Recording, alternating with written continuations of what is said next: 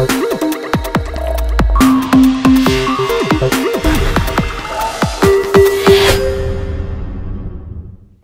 y'all, welcome back. This video is going to be rather short because it's not really a full tutorial video. It's more of like an idea. You know, I do have one of those every now and again.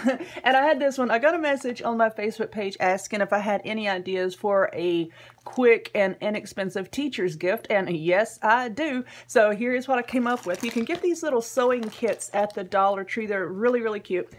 And they come in purple, pink, and black. At least that's all the colors that I saw at my store. And I double checked on the Dollar Tree website, and the only ones I see are pink, purple, and black.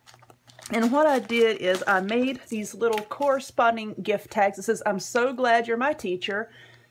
And the font there, it looks like the words have been sewn, so I thought that was really cute. So I made a purple one, of course, to go with the purple one. I made a pink one to go with the pink one. And for the black one, I made the one that was black and blue. So what I've done is these are available on my website as a free printable. You know, you don't even have to do anything. All you have to do is you scroll down to the bottom of the post and you'll see a link where it says download file.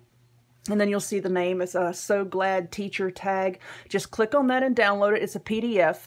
So you don't have to have anything fancy to open it. I converted it to a PDF. Pretty much anything should open that on your computer. If not, you can download a PDF viewer for free.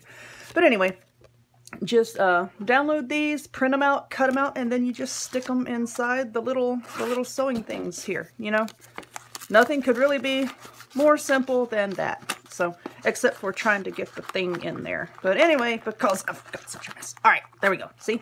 Put it on in there and then zip it back up. Well, I said to zip it up. Anyway, there we go. Cute, right?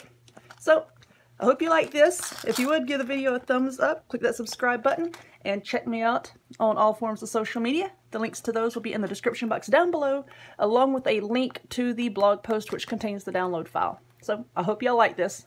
Bye-bye.